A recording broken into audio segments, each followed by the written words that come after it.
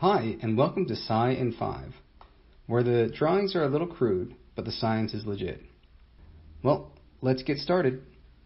So picking up from the last video where we talked about keratinocyte maturation, we're now looking at histologically what the keratinocytes actually look like when we look under a slide. So on this far left right here, this is orthokertinized epithelia. The center is the parakertinized, and the right is the non-keratinized epithelia. Now, one of the distinguishing features that the first thing that pops out is this top layer right here, which is the stratum corneum. Now, if we look at the parakertinized, this stratum corneum is this kind of attached layer. Now, if we're comparing these two, what we're seeing is, in the case of the para, now we're starting to see some nuclei that are present, some organelles, but if you look at the one before, we don't see any of that in this ortho look. In this ortho group, we don't see, it's just fairly clear, nothing exciting within this, stratum corneum. Now, the non-keratinized, it has something different. There's this very thin layer, you can barely see anything happening. It seems very superficial, and as you probably guessed it, they've named it stratum superficiale. So you can easily remember non-keratin has a superficial layer or this stratum superficiale. Now, of course, this has nuclei, it's going to have organelles, but the big difference is there's no keratin. The next layer is this kind of darkish layer that we see present in both the ortho and para. And that is going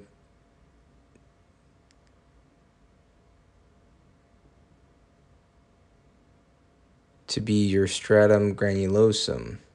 Now, your stratum granulosum is very present in this ortho. And this is where you're going to have the keratinohyaline granules. And now, the keratinohyaline granules, you can think of this as the glue that holds everything together, because those granules are used to kind of hold this segment together, kind of like glue. Below this layer right here is this stratum spinosum. And now, if you remember, the stratum spinosum is going to be common in all three. So the difference now is, in the stratum spinosum, it seems to be fairly dense. Now, if we go in here, it looks like there's more structures going on in here. And then lastly, when we look at the stratum spinosum, it's the same thing, kind of there's more activity there. And then lastly, we have the stratum basale, which is this bottom layer where we have these kind of interdigitating projections coming out. Now, the stratum basale, which we said is this bottom part, this is going to have an overturn of cells. It's going to be the area that has fast healing, and that's going back to the idea that we have this overturn of cell, meaning that the cells, they're going to undergo their divisions, pass on, and, start over again. Our stratum spinosum, on the other hand, it's kind of this prickly layer, as it's called. Now,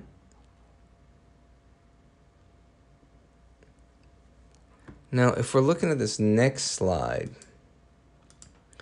what we're seeing here is, so let me go back a second now. If we're looking right around here, where it looks like there's a lot of stuff going on, and we look at this next slide, it's a zoom in of all that stuff that's going on. So within the epithelia, within this basal layer, we're going to have specialized cells. One of those specialized cells are the melanocytes. And these little things right here with the brown coming off it, this brown is your melanocyte. And basically, as I said, they're found in the basal layer. they're going to have the different pigmentation that shows up. Now, if we look over here, this area right here, you see this kind of white showing around and almost looks like there's a halo. That cell with the halo, these are your Langerhans cells, and they belong to the immune system. They're going to be basically shuttling back and forth antibodies from the oral mucosa, and they're going to take it and form memory cells through the immune system. So basically, you're going to be pulling, any sort of bad stuff that comes in back to the immune system and create memory cells. And lastly, we have what are known as Merkel cells, and they are the cells that, kind of like this guy right here, or this one, where these are specialized skin cells that have nerve coming or nerve endings that are going to be specialized to sense pain. Now, we're going to go back to this slide right here for a second. And this is the last thing I was going to mention for this. Now, if you remember 2 videos ago, we mentioned the different layers of the epithelia, where we have, our stratum corneum, our stratum granulosum, then the stratum spinosum, the stratum basal. And directly under the stratum basal, within this area right here, this is where the lamina propria is. And then if you remember, below the lamina propria, there was the submucosa. Well, within the lamina propria, there's actually 2 layers.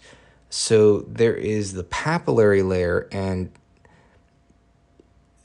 where these folds are, the layer that's like basically from the upper edge to the bottom edge of the fold, that is known as your papillary layer of the lamina propria. The layer that's below that, so this area down here, this is now your reticular area. Well, that's it for this video. If you have any questions or comments, please leave them below, and I'll try to answer them as quick as I can. If you like the video, please give it a thumbs up, and be sure to subscribe to my channel and click on the bell to receive any notifications of new videos.